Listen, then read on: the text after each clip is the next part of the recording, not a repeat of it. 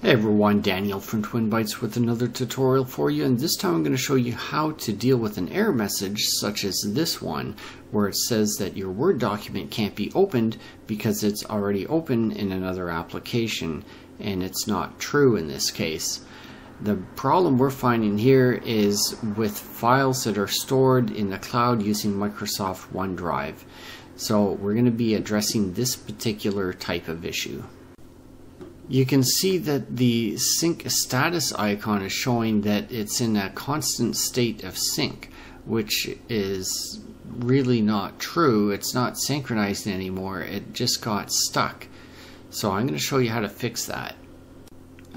So you need to open the Task Manager and then go over to the Startup tab, look for OneDrive, right click on it and choose to disable it. And it should say it's disabled. Now we just need to reboot the computer.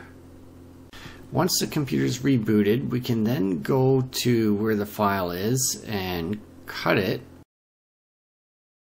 and paste it somewhere else, like on the desktop, just temporarily. With the file moved, we got to go back into the Task Manager under the Startup tab and look for OneDrive. And we want to re-enable it again by just right-clicking and choosing Enable. Now we can get out of the Task Manager. Then we need to open OneDrive, which you may have to look for in your Start menu. With OneDrive running, you want to see the status icon change for the files and show that it's updating them, and give it a chance to see if that file downloads again. It may be that it's changed the sync locations to where you move that file to offline, which it did in my case. You can verify by clicking on the OneDrive icon in your system tray and see that the file is there synchronized, but in the new location where you moved it to earlier.